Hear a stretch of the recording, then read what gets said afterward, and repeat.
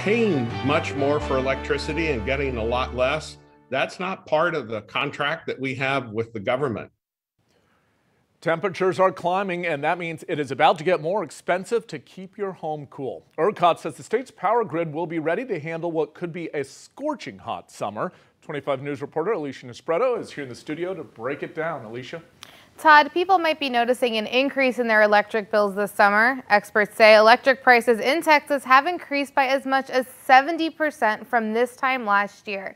This comes as the cost of natural gas is also rising nationwide.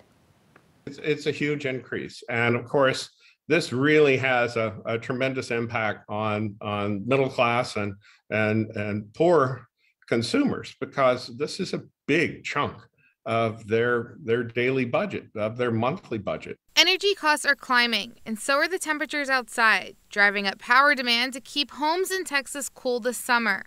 A state climatologist recently telling 25 News the warmer weather is likely here to stay. From a climate perspective, one important challenge is that temperatures are continuing to inch upward.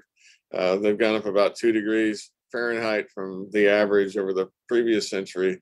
And so our energy supplies are going to need to be resilient to the future climate as well as the past climate. As warmer weather comes early, so too will fears that Texas grid cannot stand the heat. It's June 6th, and we're already hitting August-like demand loads and August-like temperatures.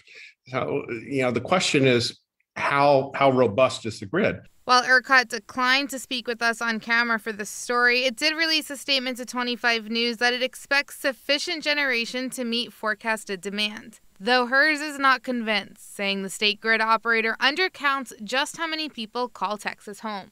Since 2010, the Texas economy has grown from 1.25 trillion to 1.99 trillion last year.